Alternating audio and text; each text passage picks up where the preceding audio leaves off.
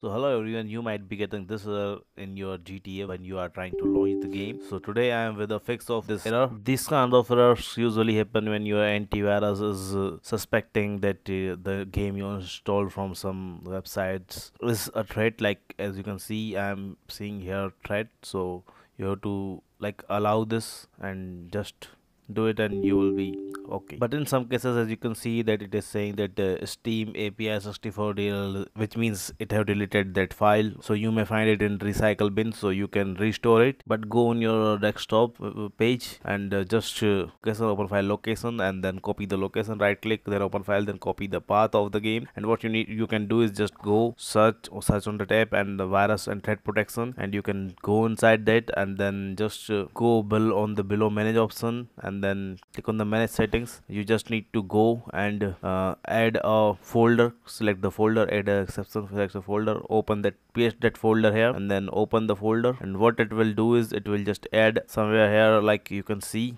that there is a folder called C Games GTA V where I have installed the game. Your location will be completely different, and now this will not delete your files, so you won't be having that problem again. But now the solution for that problem is that you need to download it and paste in the folder if your game is still not opening. As in case you can see that my game is launching, and if your game is not launching, you need to download that file and then paste it, which is in the further video. So yeah, my game is launching, so I am totally good to go with.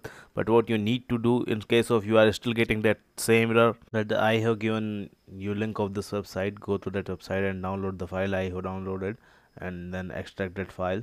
As you can see, I am extracting it, and after extracting that file, you need to copy that and paste it into your game location, which will be near. So go and you can read the text.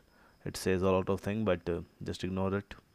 You can read the things I have told you there, but I already have told you. So copy it, go to the game file location, which will be like, you can go by two ways.